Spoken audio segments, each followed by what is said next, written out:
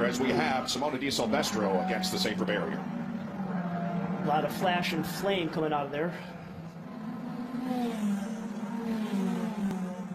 And those flames are usually caused by oil. But look at how much is up on the right front. Oh, yeah, this is that's not good. A little more serious than an oil fire, I'm afraid. Let's get the fire. Wow. Jeez, we got to get her out of there, but quick. Come on, come on. Having a little bit of difficulty doing so.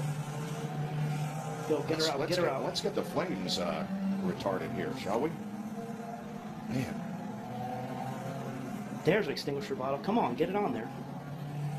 Having just all kinds of difficulty getting her out of the race car. You need to get the head restraint out, and they were trying to do so, but it was binding, and it is very difficult to get out of these cars. Obviously, the team is livid. Yeah. But there she is. She's out, so that's great. Yeah, of course, the driver's suits protect in flames to a certain degree. But that was a major, major fire. I haven't seen a fire in an Indy car like that in quite a while. I was expecting, and I said sort of nonchalantly, well, that's usually from a gearbox or from an oil cooler. It catches fire, and then by the time it comes just up, it just goes out by itself. You got the hot headers. It explodes. The oil gets on there, and it's kind of a flash fire. Well, what it did was it caught the bodywork on fire, and then, of course, it grew instead of just dissipating.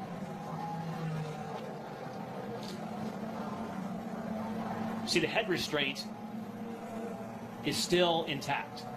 And there's two clips that you have to undo and lift that out, and your head is almost a force fit in there. Later as we have Simona de Silvestro against the safer barrier. A lot of flash and flame coming out of there.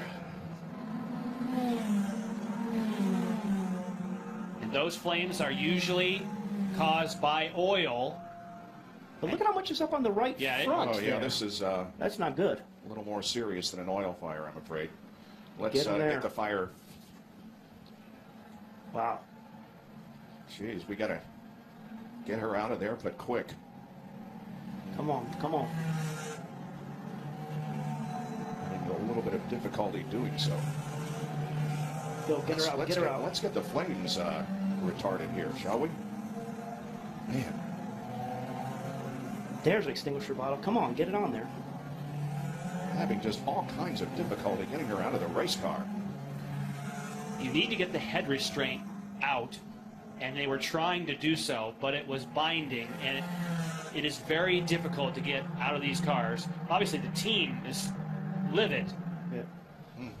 But there she is. She's out, so that's great. Yeah, of course, the driver's suits protect in flames to a certain degree. But that was a major, major fire. I haven't seen a fire in an Indy car like that in quite a while. I was expecting, and I said sort of nonchalantly, well, that's usually from a gearbox or from an oil cooler. It catches fire, and then by the time it comes just up, it just goes out by itself. You got the hot headers. It explodes. The oil gets on there, and it's kind of a flash fire. Well, what it did was it caught the bodywork on fire, and then, of course, it grew instead of just dissipating.